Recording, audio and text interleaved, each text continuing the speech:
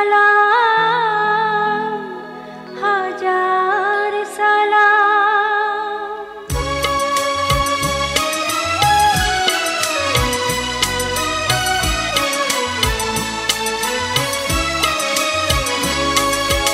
সালাম সালাম হাজার সালাম সকল শহীদ চরণে আমার হৃদয়ে রেখে যেতে চাই তাদের স্মৃতির চরণে সালাম সালাম হাজার সালাম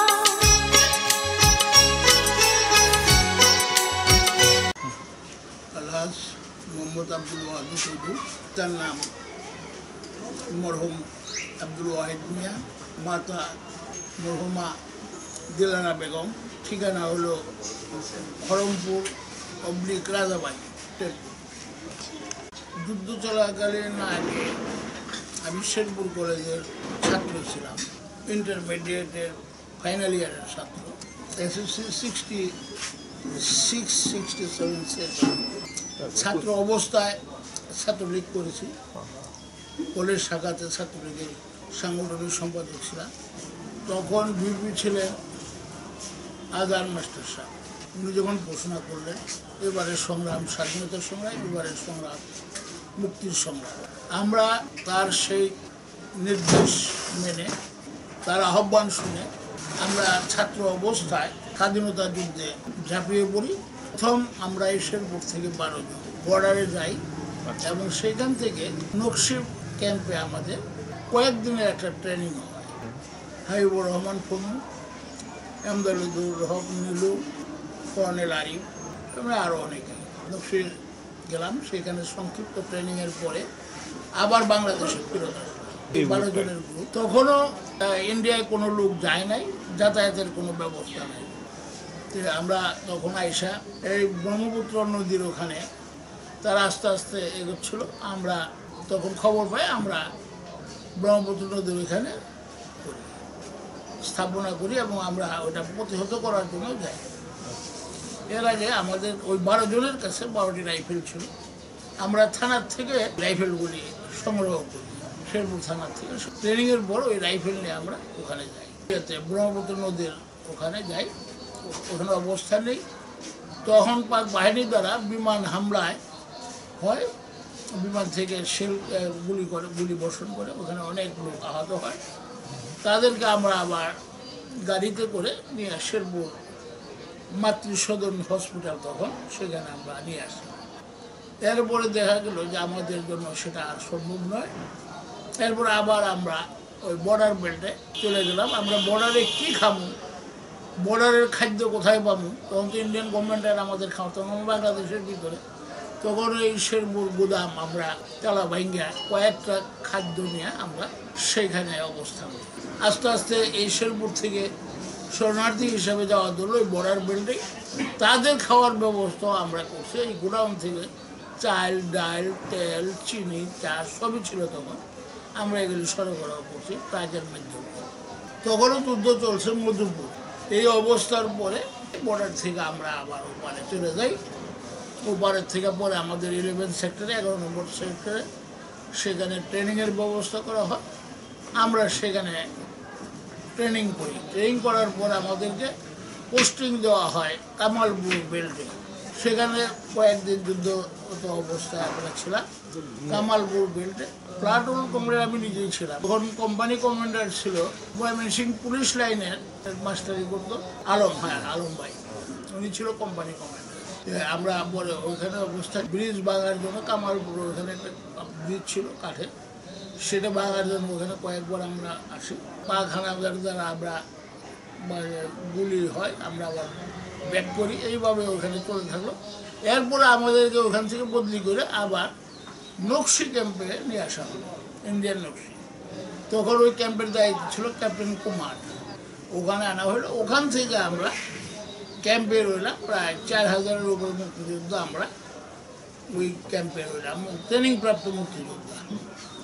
ওইখান থেকে বিভিন্ন জায়গায় যুদ্ধের জন্য লোক পাঠানো হইত। আমরা বিভিন্ন জনের বিভিন্ন দায়িত্বে ছিলাম। ওখান থেকে আবার নকশি ক্যাম্প আক্রমণের মানে বাংলাদেশের ক্যাম্প, এটাও নকশি ক্যাম্প বলে, এটা আক্রমণ করার জন্য ওখান থেকে আমরা চলে আসি সমস্ত মুক্তিযোদ্ধাদেরকে নিয়ে এবং ইন্ডিয়ান সেনাবাহিনী সহ যৌথভাবে আমরা এই বাংলাদেশের নকশি ক্যাম্প আমরা আক্রমণ করি। যাই হোক সেখানে হতাহত হয়, অনেকেই গুলিবিদ্ধ হয়, হানাদাররাও ওখানে অনেকেই গুলিবিদ্ধ হয়েছে। নকশি ক্যাম্পে যুদ্ধাহত অবস্থায় হসপিটালে ভর্তি হই, প্রথম গুয়াহাটি, পরে Lucknow hospital, army hospital, Bihar army hospital, তারপরে শেষ অবধি কলকাতা আর্মি হসপিটাল। এরপরে আমরা বাংলাদেশে পদার্পণ করি। যেদিন বঙ্গবন্ধু শেখ মুজিবুর রহমান বাংলাদেশে আসেন সেই দিনে আমি বাংলাদেশে ওই দিনই পদার্পণ করি। ব্রিজ কালভার সব ভাঙে আমরা নৌপথে ঢাকা আসি। সেখান থেকে আমরা ময়মনসিংহ ক্যাম্প যেটা আমাদের ছিল সেখানে উপস্থিত হয়ে করি। সেখান থেকে পরে আমরা আমাদের বাড়িতে চলে আসি। দেশ স্বাধীনতার পর অদ্যবধি পর্যন্ত এই মুক্তিযোদ্ধা থানা কমান্ডার ছিলাম, জেলা কমান্ডার ছিলাম কয়েকবার। আমি জেলা আওয়ামী লীগের মুক্তিযুদ্ধ বিষয়ক সম্পাদক ছিলাম।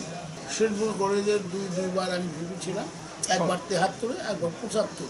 ৭৫ বঙ্গবন্ধু মারা যাওয়ার পরে যখন শেরপুরে কিছু কর্মকাণ্ড শুরু করতে যাই তখনই আমি গ্রেপ্তার হই। ময়মনসিংহ জেলে ছিলাম প্রায় ৩ বছর। এরপরে মুক্তি পায়ে আবার আসার পরে জামালপুর আশিক মাহমুদ কলেজে যখন মিটিং করতে যাই আবার ১৫ দিন পরে আমাকে আবার গ্রেপ্তার করা হয়।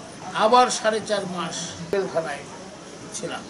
এমনিভাবে তথা নির্যাতনের মধ্যে দিয়েই দিন কাটাতে হয়েছে বঙ্গবন্ধুর মৃত্যুর পরে।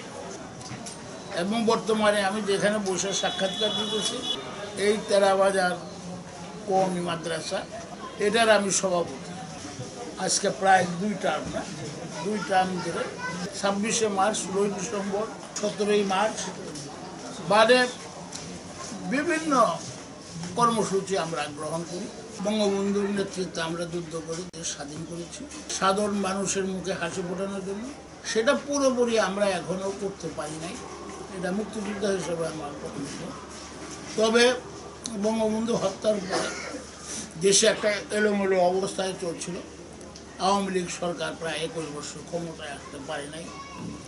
এরপরে ক্ষমতায় আসার পরে বঙ্গবন্ধুর কন্যা শক্ত হাতে হাল ধরার ফলে এখন দেশের অবস্থা উন্নয়নের দিকে অত্যন্ত ভালো।